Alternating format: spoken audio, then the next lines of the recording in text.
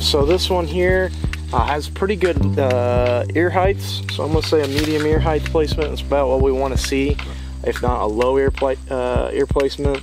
Got some pretty good sized leaves here. If you can see this, it's, I mean, shoot, that's gonna be as wide as my arm there, that full leaf. So that's got really good row shading.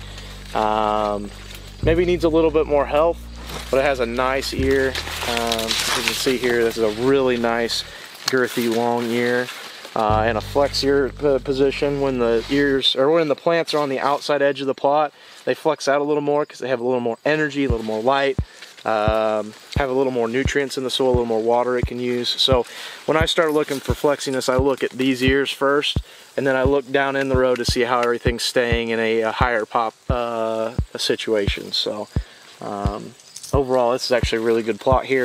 I think this is probably one of the best locations for this hybrid itself thus far. So.